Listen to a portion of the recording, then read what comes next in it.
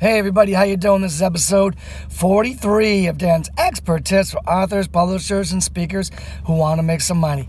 I'm Dan Blanchard, the best-selling and award-winning author, speaker, and educator, as well as the Connecticut president of the Association of Publishers for Special Sales and the co-host of Mindalia TV. Today I'm here to talk to you about how authors should write. Okay, so this reminds me of my two books that I have written. They're not quite out yet. My editor's working on them, but I've got an advanced and a beginner level of Authors Should Speak, and I've also done 2 online courses with the Bookselling University on why authors should speak. That's with APPS, the Association of Publishers for Special Sales. So if you want to learn a lot more about this segment, then definitely go and check those out. You can do the online courses right now, and the book should be out soon. Okay? So basically, here it is.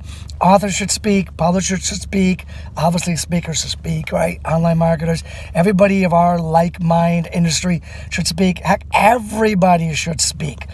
You know why? Because it boosts your credibility, right? If you're a plumber, right? If you should speak, right? It boosts your credibility. It makes you more persuasive. And everybody needs credibility and persuasiveness in their life, okay? Now, it also gives you exposure. You get more exposure. You build your courage muscle. I mean, these are good things for your business, whatever it may be, all right? It's another way for people to find you when you speak, all right? And that's a cool thing because people look at you and they've kind of liked it, that you speak, and they think it's kind of cool, and they think it's kind of courageous, you know, and they kind of like want to know you. I mean, that's really cool. I mean, speaking's another income stream, all right? That's a good thing.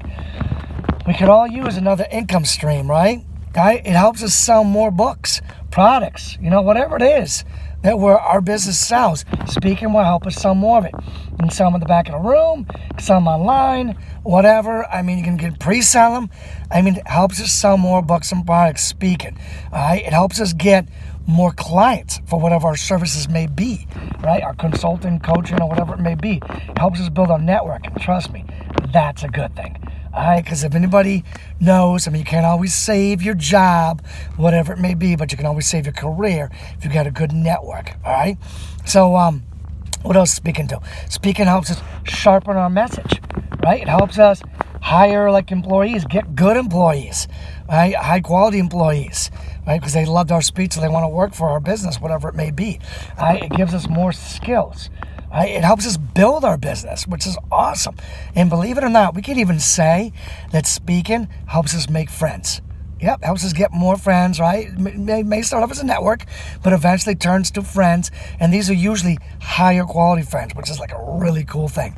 And the list goes on and on and on. Why authors should speak, publishers, speakers, online marketers, consultants, coaches. I mean, everybody. The list goes on and on and on why you should speak.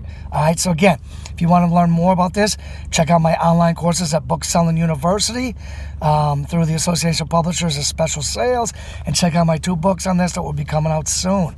All right, well, I hope this episode 43 on Authors Should Speak helped you out. Be back real soon with episode 44. In the meantime, be sure to check me out at granddaddysecrets.com and danblanchard.net, and have a good one. Talk to you soon.